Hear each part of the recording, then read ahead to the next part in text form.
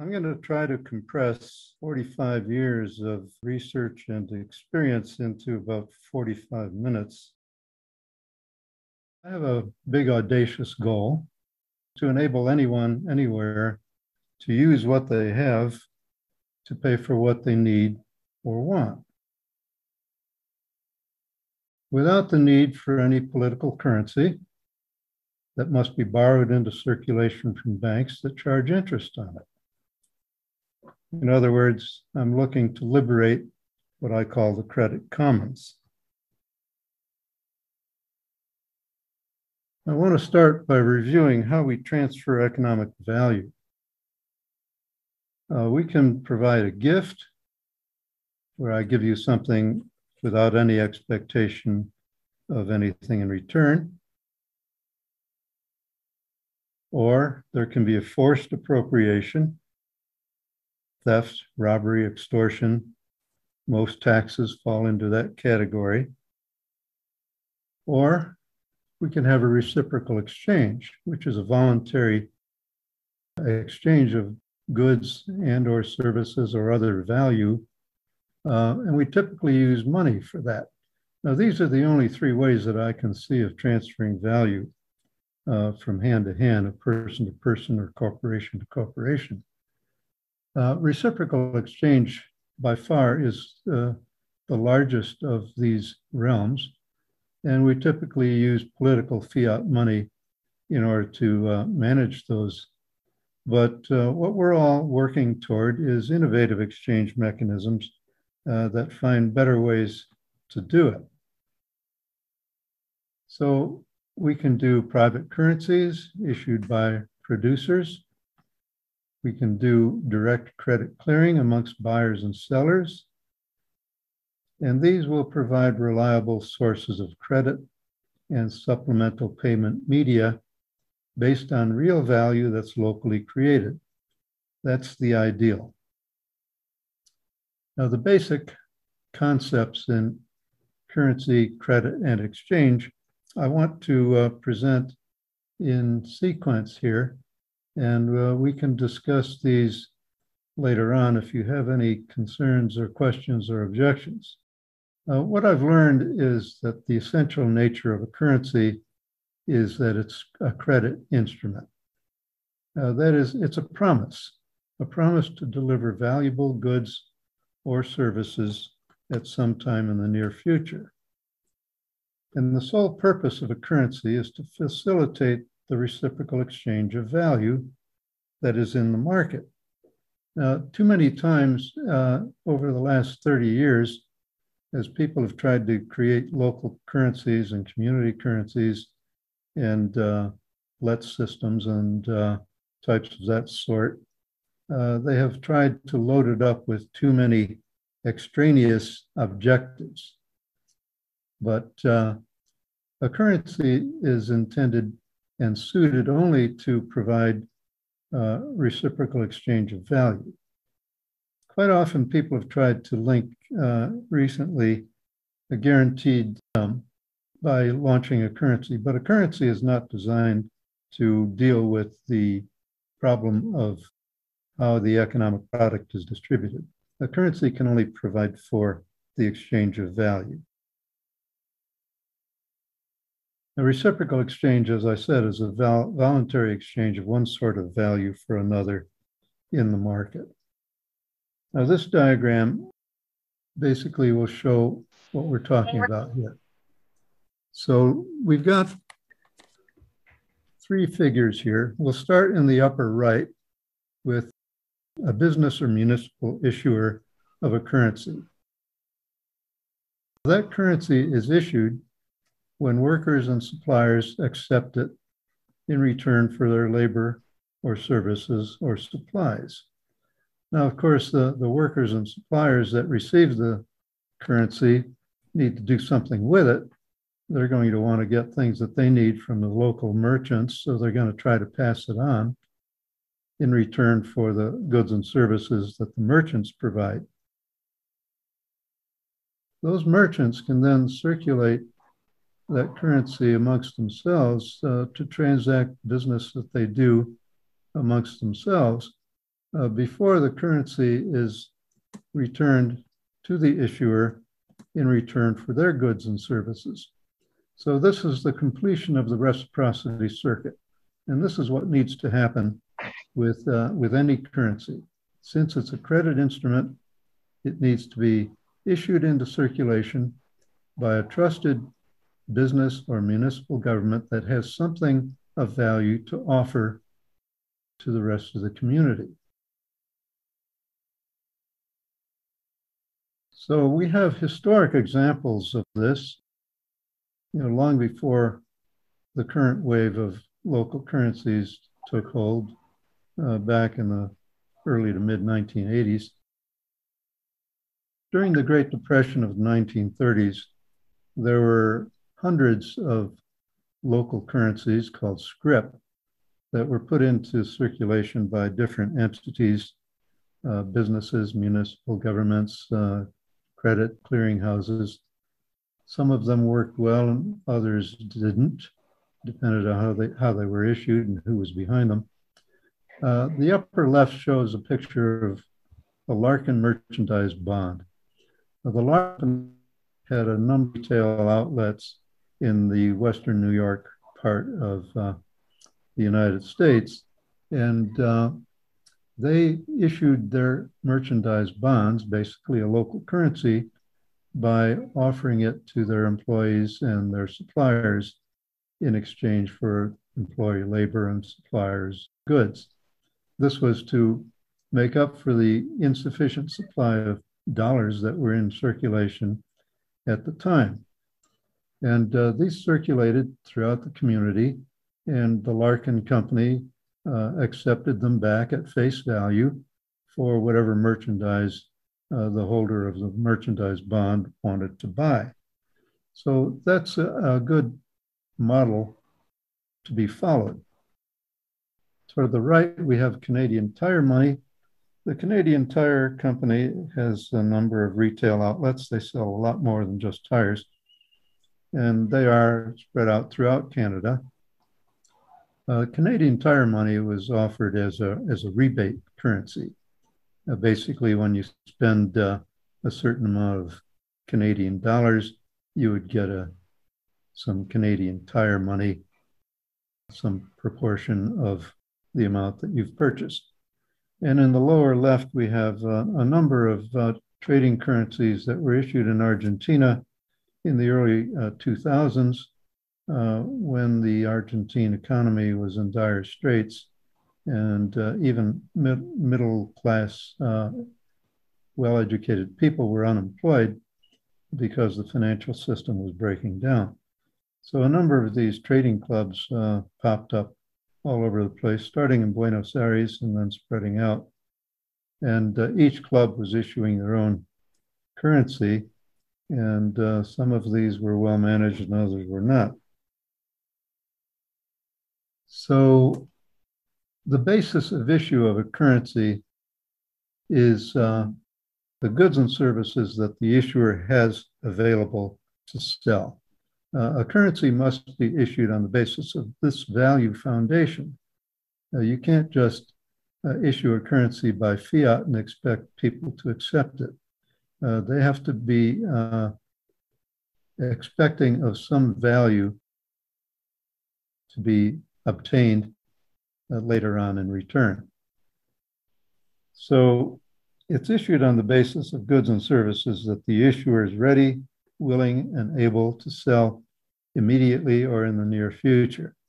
And in the near future means something like about what you have available to sell within the next 2 or 3 months. What about issuance? To be properly issued into circulation, a seller must have something of value to offer to another seller who accepts it as payment for their own goods and services. It is spent into circulation. Now, this is in contrast to so many of the local currencies that have been circulated in recent years that have been sold into circulation for dollars or euros or British pounds or whatever fiat currency is dominant in that region. But to properly issue a currency into circulation, it needs to be spent into circulation. That means there's no involvement of fiat currency. Actually, it is accepted by another producer in exchange for their goods and services with the expectation that they will be able to redeem it later on. So this provides an alternative means of exchange that the whole community can use, as we saw in the diagram, before it comes back to the issuer for redemption, not in fiat, but in goods and services that the issuer has available to sell. So when a currency is redeemed, it is extinguished. It goes out of existence. Of course, the issuer can issue new currency or reissue currency if it happens to be a note on the basis of goods and services that are readily available. So the question arises, how much currency can a producer who issues the currency put into circulation? And this is a quote from E.C. Regal, who wrote a book called Private Enterprise Money, which I highly recommend. It's available on my website, beyondmoney.net. Every person or corporation is entitled to create as much money by buying as he or she is able to redeem by selling. So this is a concrete example. I made a proposal a few years ago that an electric utility company could issue solar dollars into circulation on the basis of their ability to provide electric services. So electric utility company might offer solar dollars to its employees, suppliers, and contractors in return for their labor, services, and supplies. And then those employees would spend those dollars, solar dollars, with the merchants and professionals and businesses in the community in return for the goods and services that they needed. And again, we could see solar dollars circulating throughout the community for an extended period of time until they are returned to the electric utility in payment for electric services. So this would, again, complete the reciprocity circuit, and it would be put into circulation by a trusted issuer who has something of value that many people want.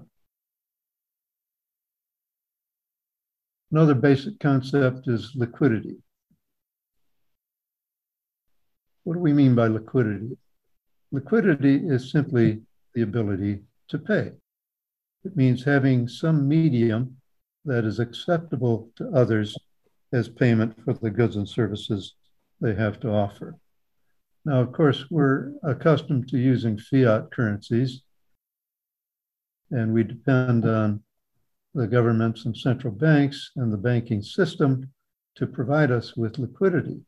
But they are in full control of fiat currency. We do not have any control over that. The best that we can do is to try to acquire some of that fiat currency in the market by selling our labor or engaging in some business activity. Another concept that needs to be understood is monetization. Monetization is the process of converting the value of an illiquid asset into a liquid form. That is a form that can be used as a payment medium. So banks do this process of monetization by granting loans. If you go to a bank and you say,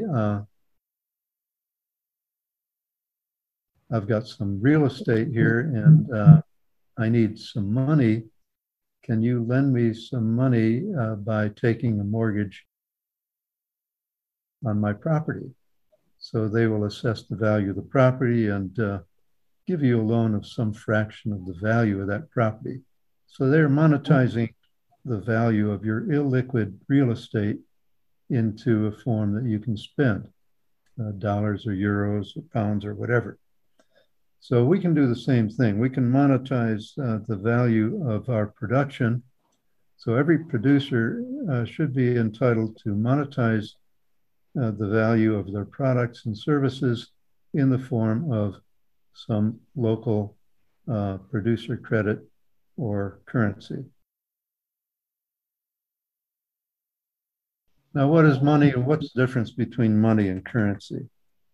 Well, if you do a web search, you'll find a lot of nonsense definitions and descriptions of the difference between money and currency. But money has gone through an evolutionary process over a long period of centuries. And, money initially was basically gold and silver coins or other commodities that were used.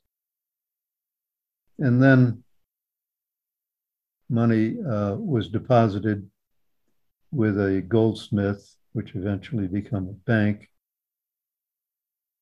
And the bank issued certificates of deposit or notes that were basically warehouse receipts that you could circulate and that could be redeemed back for gold.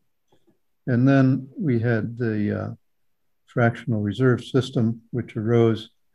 The bankers saw that the people weren't coming for their gold very often, so they issued more paper notes than they had gold to redeem.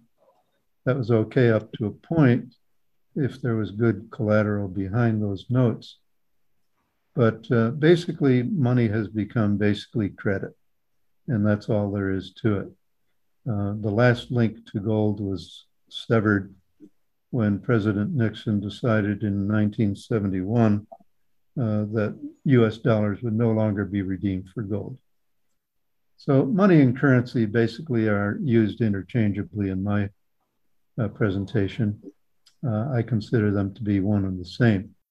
But the functions that money is supposed to serve, the functions that we all learned, a medium of exchange, store of value, and measure of value, that's not correct. I discovered long ago that these are three distinct functions that need three distinct mechanisms. Money or currency is strictly a medium of exchange. And to be honest, it must be the promise of an issuer who has something of value to redeem. So the proper basis of issue of any currency is the goods or services that to deliver immediately or in the near future. Thus, only providers of real goods and services are qualified to issue money. Much of the fiat money that's coming into circulation is really pseudo money. It's equivalent to counterfeit, which is not intended to be redeemed. So why haven't community currencies been more successful than they have? I alluded to this earlier. Most are sold for political currency. So they put no new liquidity into the economy. Basically, they are gift certificates with limited circulation, like many of the gift certificates that you can purchase from major retailers like Walmart and others. Their costs are high and compared to the benefits. We have many of the local pound notes in the UK, like Brixton pound, Bristol pound, Lewes pound, and others. These are all sold for British pounds. So they don't put any new liquidity into the economy. They are simply substitutes for British pounds.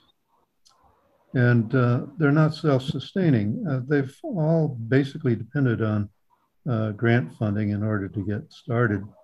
And they don't generate sufficient revenues themselves to be sustainable. So going back to political fiat money, we need to distinguish how they are issued from how proper currency ought to be issued. In the modern economy, almost all of the money takes the form of bank deposits. But how did those deposits come into being? We're told that banks take in deposits from savers and then lend out those deposits to borrowers. But that's not the case. The Bank of England, in their quarterly bulletin of a few years ago, said this: whenever a bank makes a loan, it simultaneously creates a matching deposit in the borrower's bank account, thereby creating new money. So the bank is not lending savers money, it's creating new money when it makes the loan. Another quote from a governor of the Bank of Canada said the same thing. Each and every time a bank makes a loan, new bank credit is created. That's brand new money.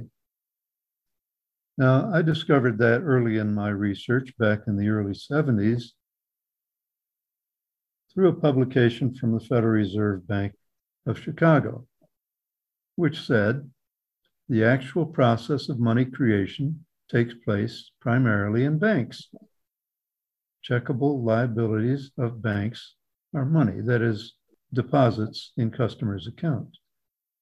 They increase when the proceeds of loans made by banks are credited to borrowers' accounts. So basically, it's saying the same thing that the previous quotes said.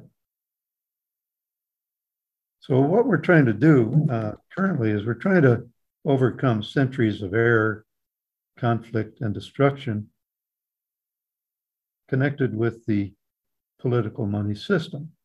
There's been a false belief that the money power must be centralized in the hands of the state. Now, bankers and politicians long ago joined forces to increase their own power and wealth.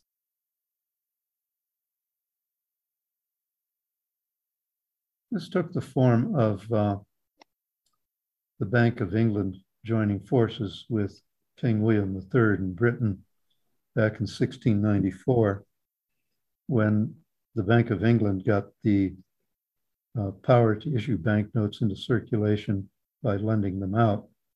And in return, they gave the king the opportunity to spend as much money as he needed to fight war. So the interest and usury that's built in the money creation process creates an artificial deficiency of money available to repay the amount of debt that must inevitably increase. So this interest burden is something that I've talked about in my usury conjecture. So economic and political control become ever more centralized in the hands of fewer and fewer people, and democratic government has, as a result, been corrupted. Now, can you imagine having total control over the creation of money? That you can create as much of it as you want, that you can give it or lend it to whomever you want, spend it in any way you want, make people pay to get it by charging them interest, that you can take people's property when they are unable to pay back the money that you borrowed. Well, that's the situation that we're living in today. Why are even the richest, most productive countries going ever deeper into debt? This graphic shows the growth in the US national debt from 1900 until 2020.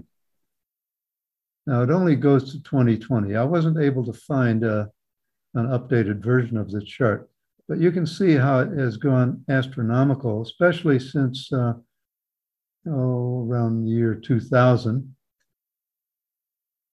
And it reaches here a little over $23 trillion. But if you look at the current figures, going to the US debt clock online, it's gone to $31.2 trillion. That's as of a couple of days ago. And that's way off the chart here. The chart only goes to 25 trillion. And so we're way up, way above that. And it's just going astronomical. Now, why is this? You know, nobody believes that this debt is really a debt because it's never going to be repaid. It's simply a measure of the amount of value that the US national government has taken out of the economy without any intention of ever paying it back. That's the same as if a counterfeiter were to print $31.2 trillion of counterfeit money and spend it into circulation.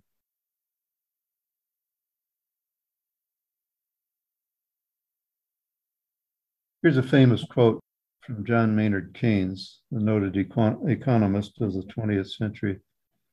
He said, by a continuous process of inflation, governments can confiscate secretly and unobserved an important part of the wealth of their citizens. By this method, they not only confiscate, but they confiscate arbitrarily. And while the process impoverishes many, it actually enriches some. The process encourages all of the hidden forces of economic law on the side of destruction and does it in a manner that not one man in a million can diagnose.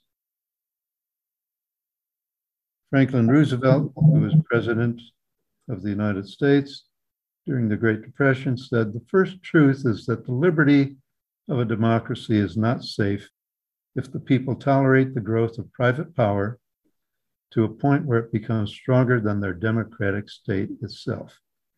Well, that's the situation that we're in today. That is the essence of fascism, the ownership of government by an individual, by a group, or by any other private power. Now, we thought we defeated fascism with the end of World War II, but we can clearly see that that's not the case. Now, I've written up a white paper called The Usury Conjecture, which I've put up on my website. And in a nutshell, it says, the central banking, interest-based debt money system that is dominant around the world today is neither stable nor sustainable nor fair. The creation of money based on bank lending with interest creates an imperative for debt to grow exponentially with the passage of time. That in turn forces artificial economic growth as borrowers compete with one another in the market to acquire enough money from the always insufficient pool of money to service their loans. But there are features that make political monies dominant. These features include the fact that they are widely accepted, both nationally and globally. The US dollar has been the global reserve currency for decades since the end of World War II. They're easily exchanged in foreign reserve or foreign exchange markets. You know, I can go to Britain and exchange my dollars for pounds, or to Europe and exchange them for euros with little or no difficulty. They are recognized and supported by governments with legal tender laws and restrictions on competing exchange mechanisms. The public is habituated to their use. The true costs are obscured, just as we saw with the US national debt chart. We overlook the fact that that expansion of debt causes continual inflation. And there's a general lack of knowledge that sound and effective exchange alternatives exist and can be implemented.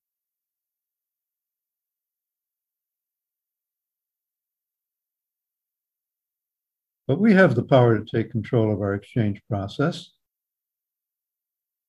Every producer whose goods and services are useful and desired is qualified to issue a currency.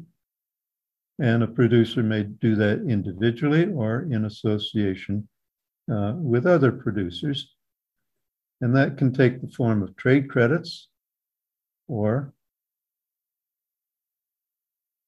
currency notes that are fully backed by real value and are put into circulation interest-free.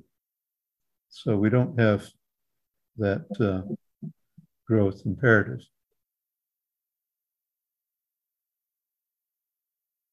Well, we've seen many private currencies put into circulation, as I alluded to earlier, and we've seen lots of community currencies circulated in the last 30 years. Going back historically to the 19th century, in Europe, there were railways that issued railway money. They would issue railway money that could be redeemed for passage on passenger trains. And as I said earlier, there was Depression-era scrip.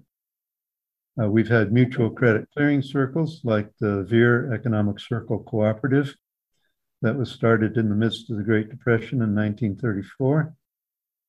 We have commercial trade exchanges. There are scores of these operating around the world. We've had let systems, and many of these are still operating.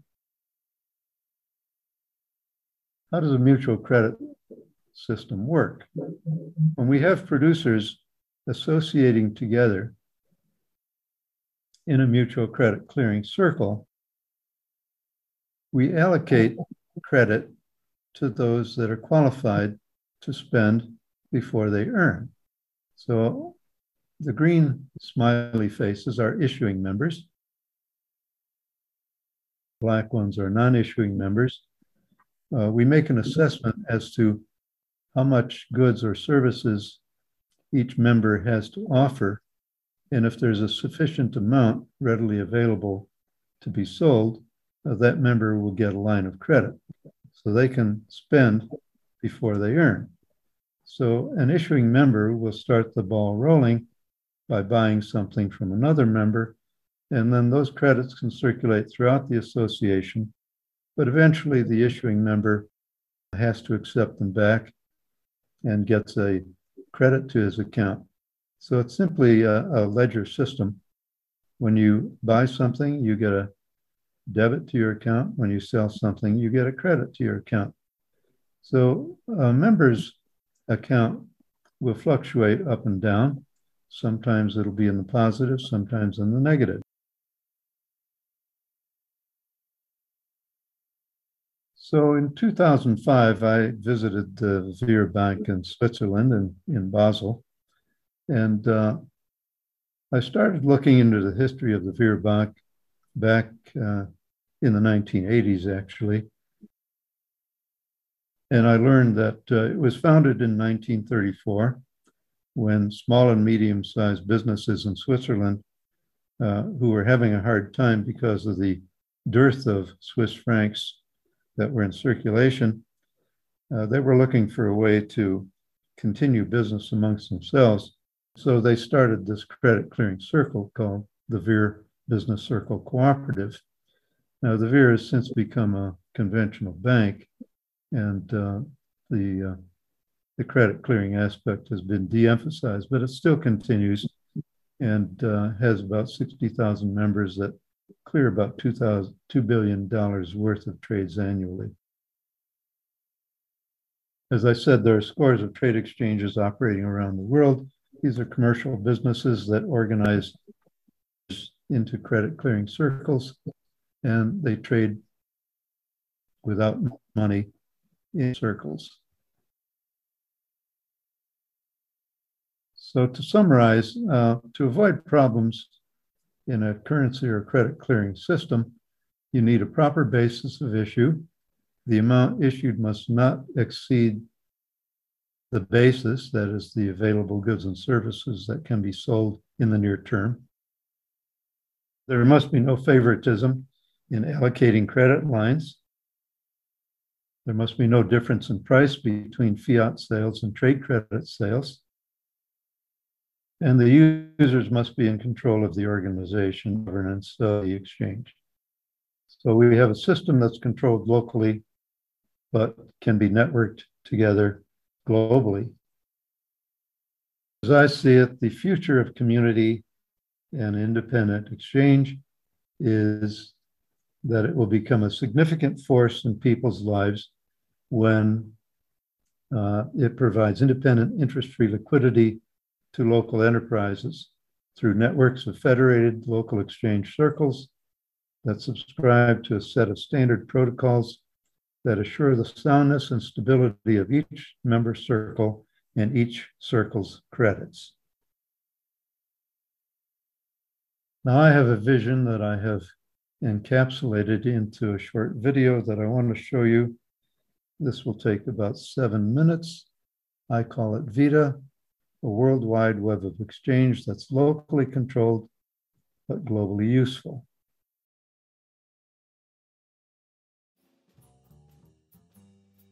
Introducing VITA, a universal transaction system for the 21st century. You earn credits when you sell, and you spend when you buy. VITA is the 21st century solution for managing your financial transactions. VITA is like a credit card, a debit card, a checking account, all rolled into one. Employers, employees, merchants, consumers, VITA is for everyone. You own it, we own it. VITA is a mutual for-benefit company. VITA is locally controlled, yet globally useful. It's a way to pay and be paid. VITA is a mutual credit accounting system. VITA uses no national monetary unit. Accounts are kept in a stable, non-political unit of account called a VAL. VITA uses no national currency for payments. Payments are made using our own credit in a process called credit clearing. Your sales pay for your purchases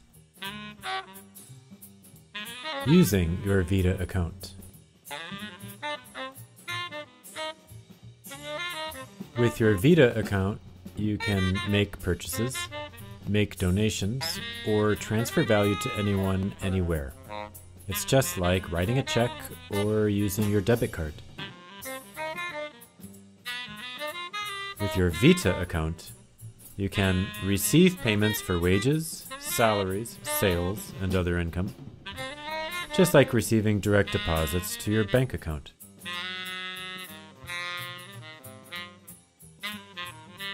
But with VITA, every member has an interest-free line of credit. That means that your VITA account can have a negative balance.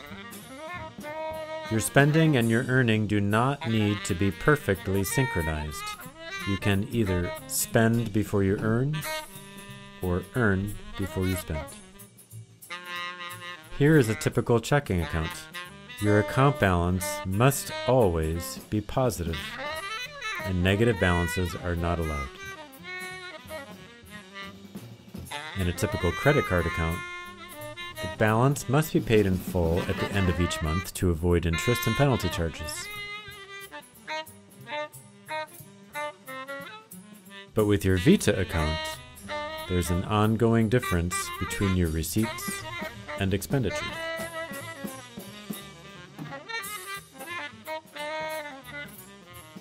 How does it work? Personal membership. Let's say your salary is deposited on Tuesday, and you go shopping on Thursday, Friday, and Saturday. Your account begins at 0. You deposit your salary for $1,000, bringing your balance to $1,000. You buy groceries for $120, which brings your balance down to $880. You then make a car payment of $360, which brings your balance down now to $520. You buy some furniture, spending 610 vowels, which brings your account now down to negative 90 vowels, and then you get your next salary payment for 1,000, which brings your account balance up to positive 910. With the business membership, sales are credited to your account.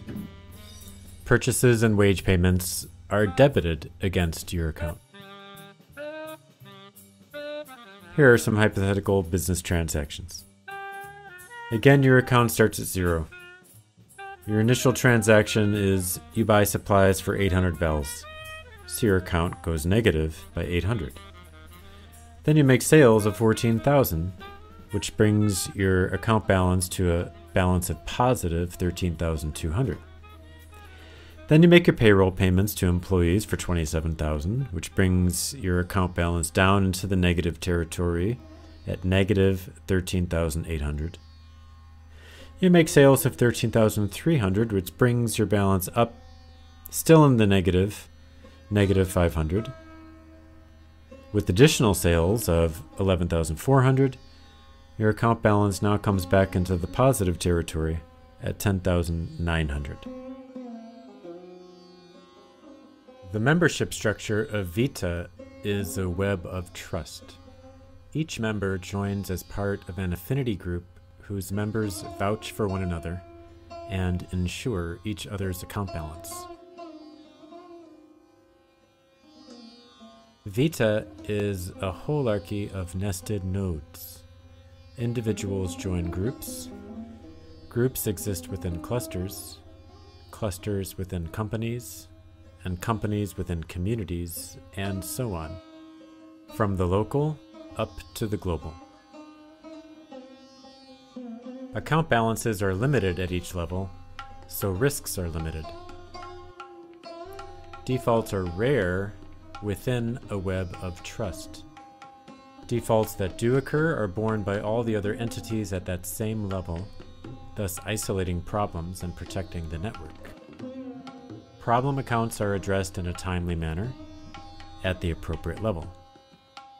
The harmonization of interests assures that all can be successful. The organization of Vita is a chaotic network, organized as a for-profit corporation, governed by all of its members through their affinity groups. Vita is a worldwide web of exchange, locally controlled, but globally useful. Vita, it's where we want to be.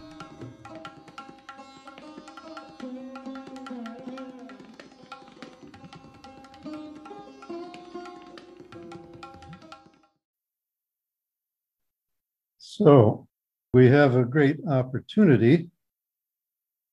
As I put it, it is time to reconceive the very idea of money, currency, and payment, and realize the full potential of community currencies and direct credit clearing between producers of real value. I want to end with this screenshot of my website, beyondmoney.net, and I want to call your attention to the menu items here. I've got recent articles in this pull-down menu. I've got a library of extensive research materials, my own writings and other case studies, including the VIR and various other historical examples. And the sidebar has a list of all interviews and presentations that you can scroll. And these are some of the most important recommended references that I would hope that you will consult. And now let's have some discussion.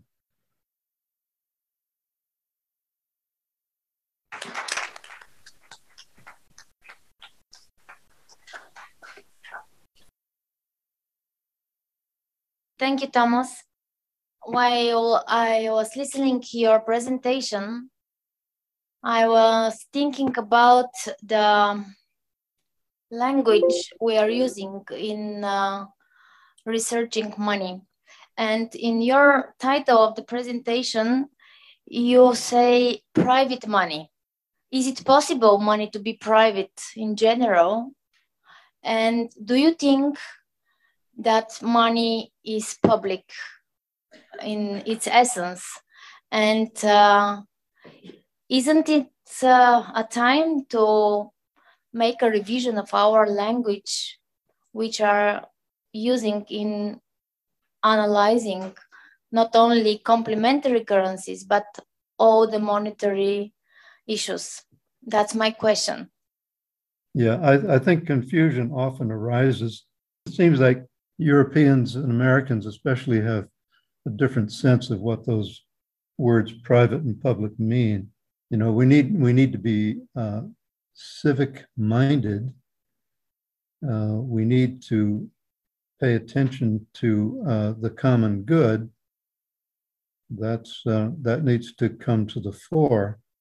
You know, there's been too much emphasis on narrow self-interest and private profit. So all of the work that I've been doing has been aimed at trying to find ways to promote the common good. One of the problems, as President Roosevelt alluded to in his statement that I quoted, corporations have gone out of control. It used to be that corporations were given limited liability and other privileges in return for a project that seemed to have some general benefit to the community, but they were limited in time. Quite often, the charter was granted for maybe 10 years, also limited it could do. This limitation has been removed, and since the corporations and the national governments, political interests have joined forces together to their own power, that has been destructive to a democratic. So when I talk about private currencies, what I mean is a currency that is not issued by a national government by fiat with legal tender. You know, a private currency privilege, so the currency has to stand on its merits, and that means the value that's behind it. Private currency can, as I said, by an individual producer, by an association of producers, or by some lower level of government, municipal government. But municipal government must have some value that, and municipal governments do provide services that are valuable and desired. So that's why I include them as legitimate issuers. So I don't know if that answers the question, but. Do you have any comments or questions to Thomas and his presentation? Yes, Christoph.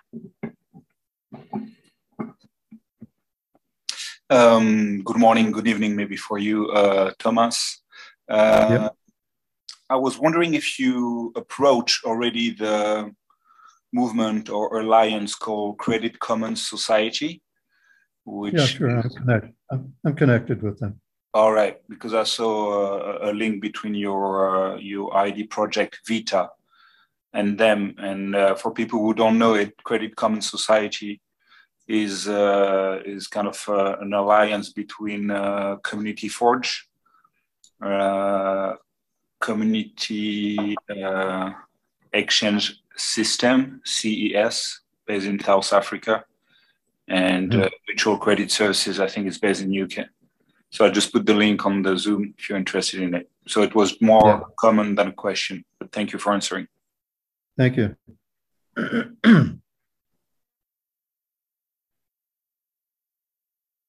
Yes, please. Hello. Thank you for your presentation. My question is, in terms of being limited in supply and inflation, what do you think about the Bitcoin? And does it fulfill your idea about the money? In a word, no. Bitcoin is a virtual commodity. It's created through an investor work. It has all the characteristics of a commodity. And a commodity never serves very well as a medium of exchange because the amount of it is always limited. The ideal exchange medium is credit, because credit can expand in step with the expansion of the production of valuable goods and services. Bitcoin being a commodity, at best it could serve as a measure of value. But even at that, I think there are better measures of value.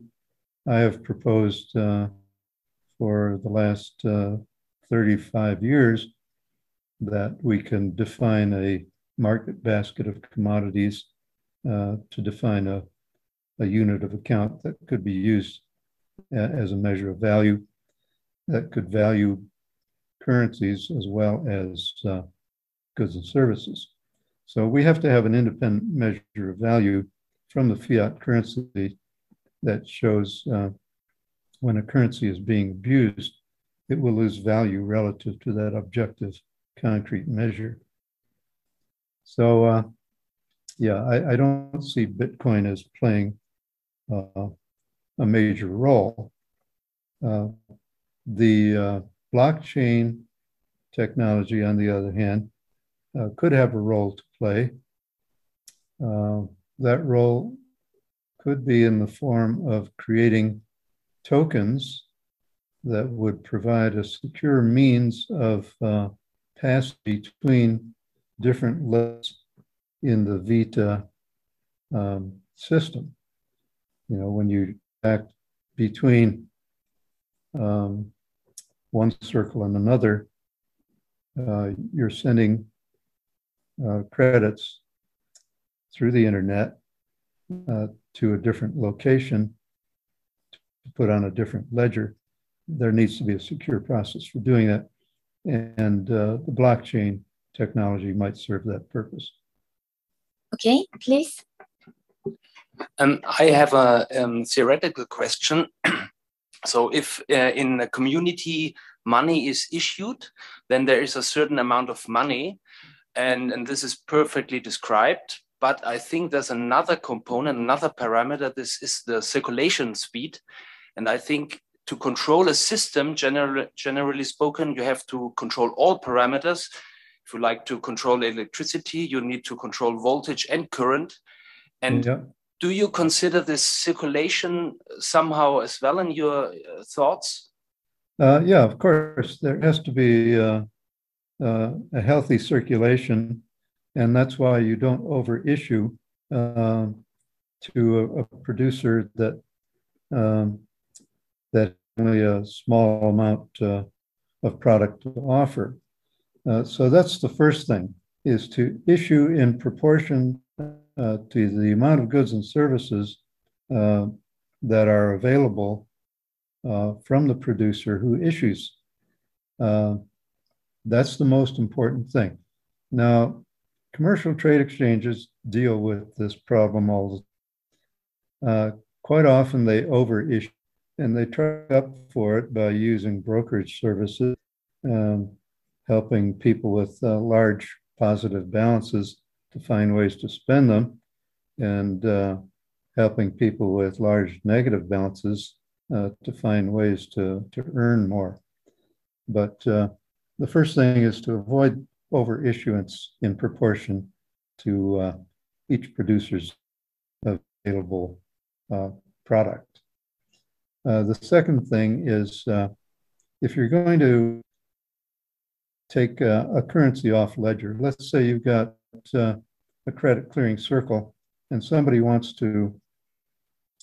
a member of the circle wants to buy from somebody outside the circle.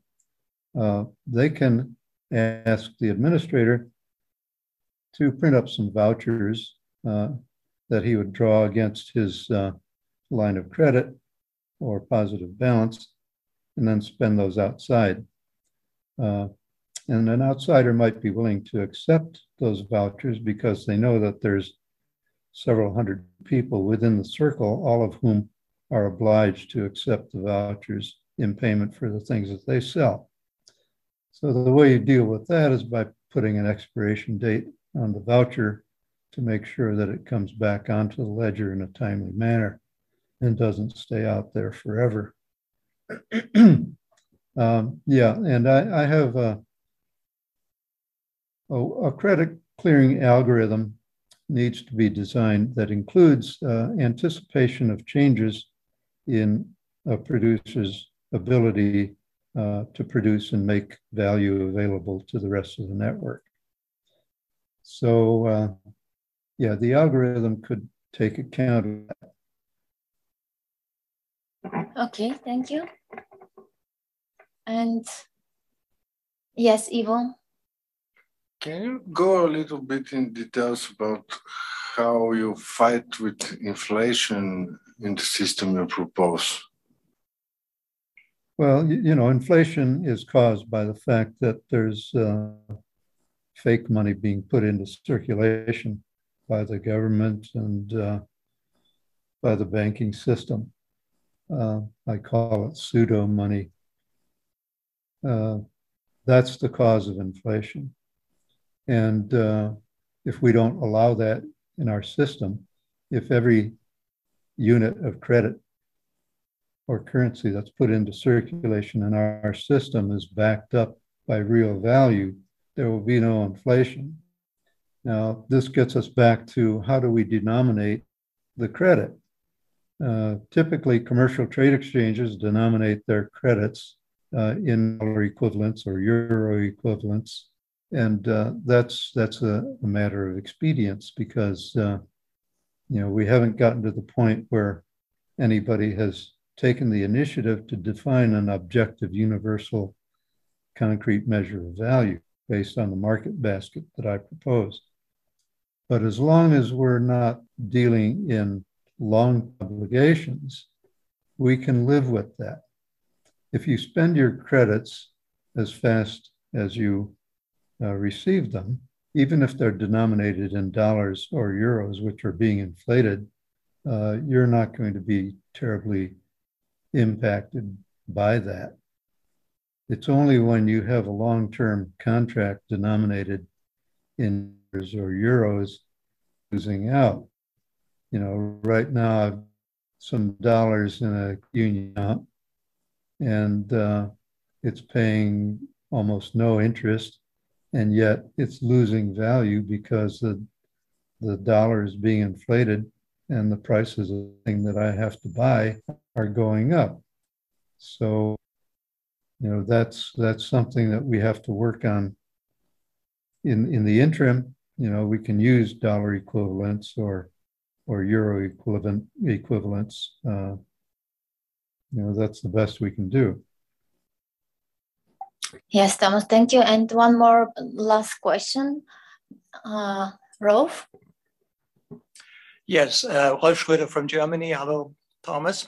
Hello. I have a question. I have a problem with your proposal. It's a very far-reaching approach. And unfortunately, we're just a small group of people, worldwide even.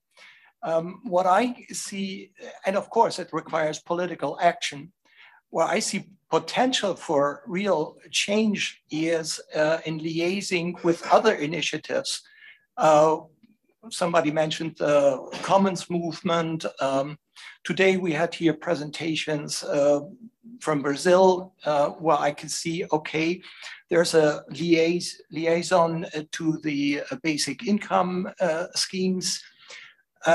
Could you tell me something in your work when I go to other activists in other fields and neighboring fields where there are any interfaces between your approach and something I could offer to people who work about the commons, about microfinance and other issues in order to reach, with the objective to reach a critical political mass I think that would be an important to develop also a political perspective out of what we are doing.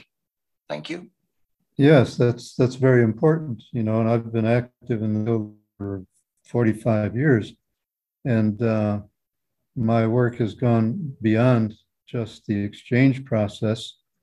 But in recent years, I have focused primarily on that because I see that as the fundamental necessity in order to solve the rest of the economic problems. You know, the distribution problem, I think, is not going to be solved until we have some honest approaches to the exchange process. So yes, there should be interaction amongst all of these different activist areas.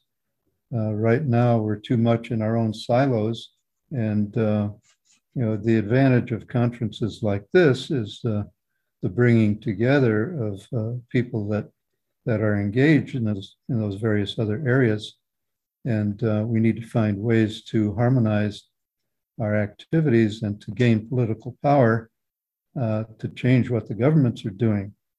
Right now, the governments are totally out of control in terms of input from the people.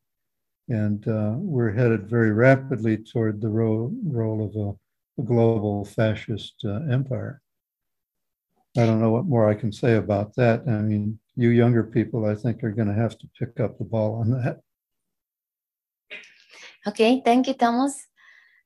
And is there any one question, or just to finish today, because it was very hard, emotional. And thank you, Thomas. We are going to go into contact with you after the session. And now we are going to take a rest for the day.